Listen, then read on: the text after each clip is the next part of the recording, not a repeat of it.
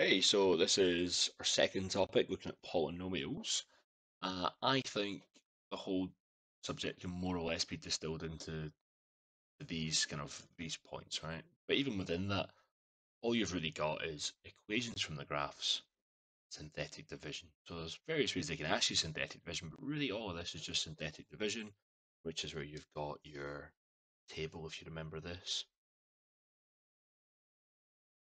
Very, very good straight lines, obviously. So, say I wanted to divide x cubed plus 2x squared plus 3x plus 1. If I want to divide that by, let's say, x plus 1, I'd simply put -1 up here because I change the sign of this when I put it in here. And then all the coefficients of this I put up here. Okay, so that's your 1, 2, 3, and 1. If it is a factor, your remainder will come out as 0 at the end. That's what we do. So the minute you see a cubic term, that's usually what we do. Sometimes it could be a quartic. But if you see a cubic term and we're looking at factorizing, you're thinking, I'm going to be using synthetic division. That's like a polynomial type question. So change the sign, and then we follow through the process, which we'll do later on in the video. And the other one is just the equation from the graphs. Okay, so any polynomial, again, beautiful straight lines for me. Something like this. Okay, the roots here are part of your solution, your graphs. Your graphs in the form y is equal to k, maybe x take away a, x take away b, x take away c. And all you're doing is looking at the roots and changing their sign. Okay, that's as simple as that. So if that's -3 and that's 2 and 4, you would have +3, -2, -4. And to get k, you would have to substitute in a point, which they would give you. They'd maybe give you this point in here. Then you'd substitute the x and y and get the k. So that's your two main skills, synthetic division and understanding this general equation for a polynomial.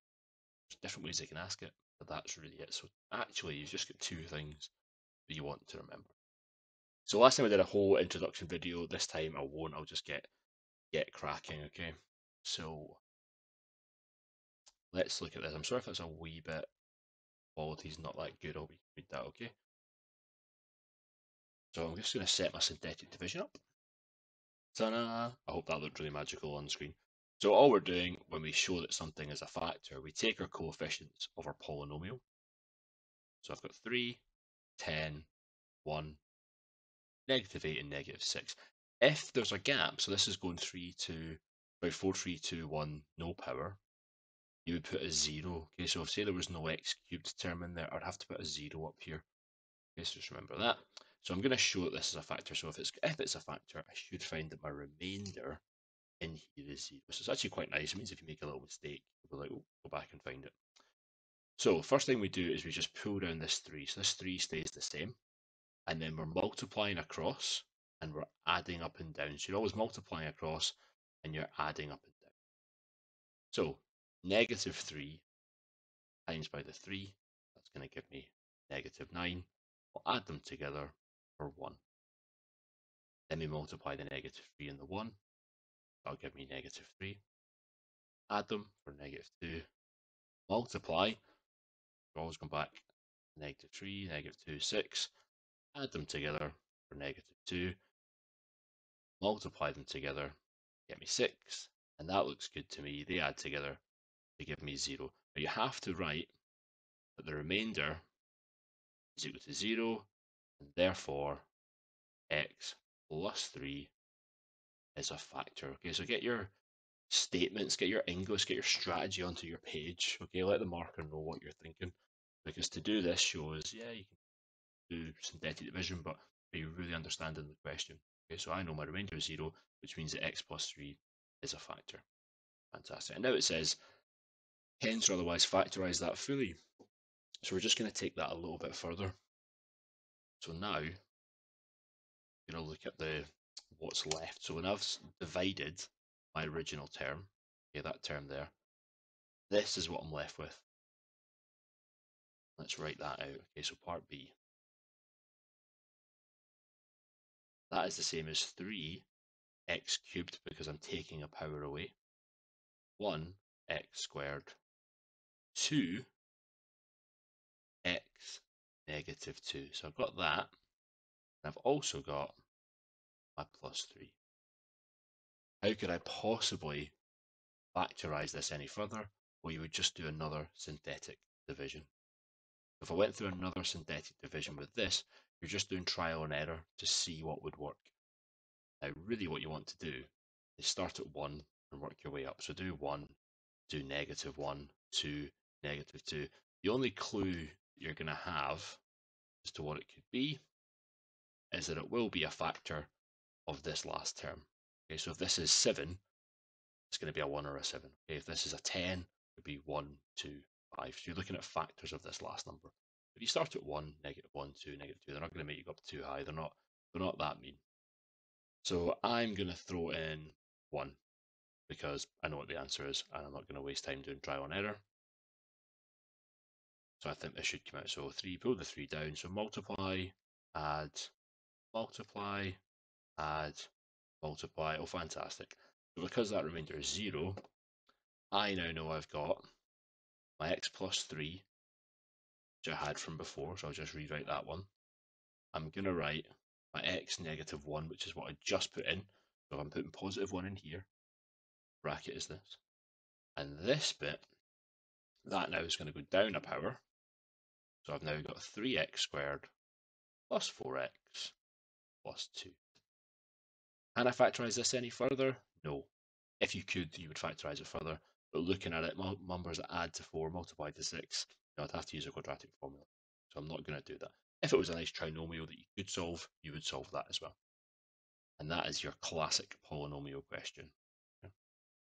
Let's have a look. See if I can squeeze in one more. Just pause and set this up. Okay, so first thing it's saying, show that this is a factor. So there's my polynomial set up. So I'm just multiplying and adding. Multiply these together and then adding up and down. That's going to be 2. Take away 3. Oh, there's a call. No, I'll ignore you. And negative 3. Multiply, add, multiply, and add. So that is a factor. So don't forget your statement. You would say, therefore, I'll just say the remainder is equal to 0. Therefore, x take away 1 is a factor. So we've done the first bit, fantastic. And now it's saying to solve this time, not factorize, but solve. And really it means the same thing. We're saying that our x negative 1, okay, is what we put into the original term. So this is what's left when we divide by x take away 1. 2x squared, take away 3x, take away 2. And if we're asked to solve and that is equal to 0, that's our first point.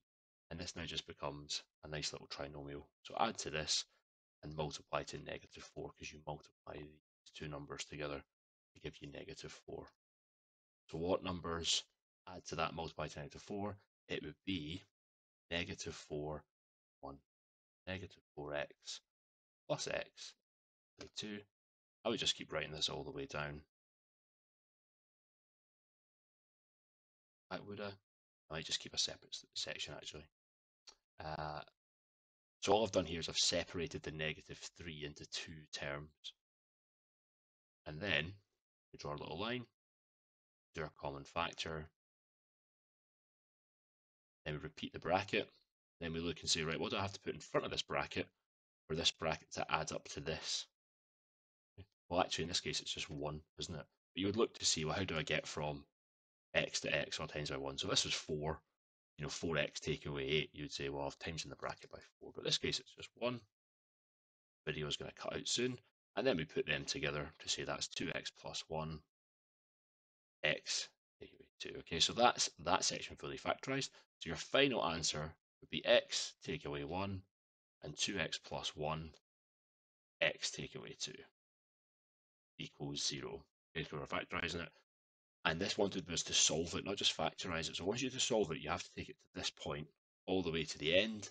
If it just wants you to factorize it, you would stop at this point. Okay? So if the video cuts out, that's us got through most of it. And yeah, that's I think the only thing I could probably put there would be equals to 0. Sorry, just to make sure I'm correct.